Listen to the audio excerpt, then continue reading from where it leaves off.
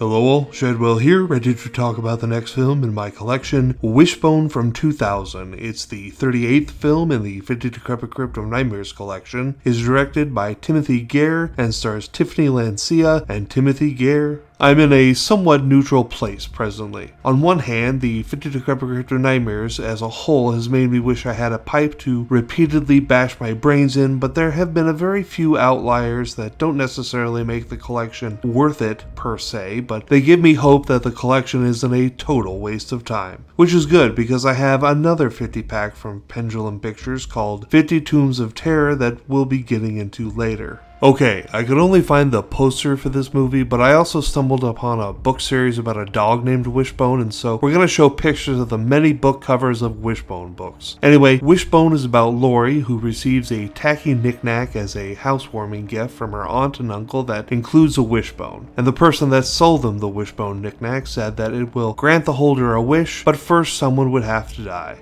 They of course do not pass this information to their niece when they present her the gift. They also didn't mention that they only paid $1 for it, talking the pawn shop owner down from the apparently ludicrous price of $5. Anyway, people start holding it and making wishes because reasons, and people in the town start dying, but the wishes start coming true. Well, that's almost true, I guess. The people are allegedly missing, not dead, although we see several of them murdered by a hooded figure. This movie isn't good, that's for sure, but it's not terribly made either. I mean, the video and audio quality aren't great, but I can make out what's going on a lot better than in a movie by Todd Sheets. Not to mention that during the night scenes I can actually see what is going on the fucking screen, so bonus points for that. But like I said before, it's not a good movie. The acting is shit, especially the actress playing the aunt character, who is just the worst. Luckily she's only in the first few minutes, until she gets a scene outside a bingo joint that goes on way too long. But overall, I guess this movie is at least not horrible, just bad. So if I was gonna give it a grade, I guess I'll give it a C-,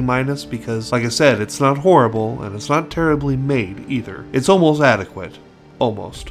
Definitely a high point of the 50 Decrepit Crypt of Nightmares. Well, tomorrow we finish out Richard Linklater's Before trilogy by watching the third and final film in the trilogy, Before Midnight. Will it be as good as the first two were? That is one hell of a tall order, and I honestly don't remember how I felt about it as I've only seen it one other time. That's tomorrow. See y'all then.